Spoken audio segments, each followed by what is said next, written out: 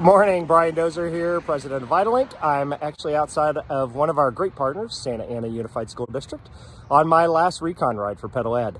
Pedal Ed is a fundraiser we're doing to raise money for scholarships for Orange County students to go to Orange County Community High Schools. We're very happy to announce that last week we received a matching grant that will allow us to double the amount of each scholarship that we give to our students, courtesy of 100 Companies That Care, which is a group of companies locally that believe that all businesses, regardless of how big or small, should be contributing to nonprofits. So we thank them very much for their contribution. We thank you for your contribution. Please donate now. Every dollar that you donate will be doubled by 100 Companies That Care. Thanks.